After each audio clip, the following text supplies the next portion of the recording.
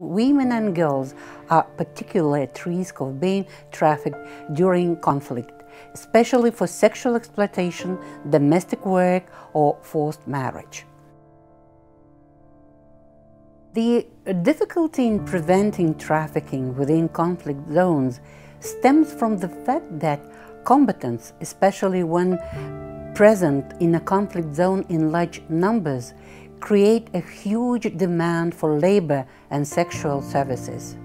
Another difficulty stems from the reality that in conflict zones, the rule of law and institutions have either been severely weakened or non-existent.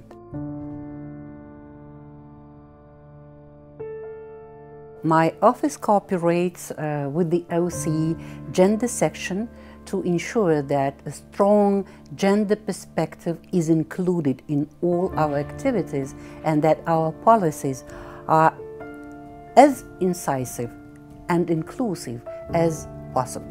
Upon conducting a country visit to Turkey in 2016, I myself became concerned about the increase in the trafficking of girls and minors for forced and early marriages.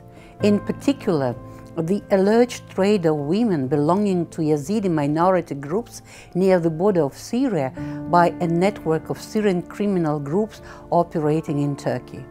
Since my visit, I have released a series of recommendations urging more to be done to combat this increasingly widespread phenomenon and ensure that perpetrators are brought to justice.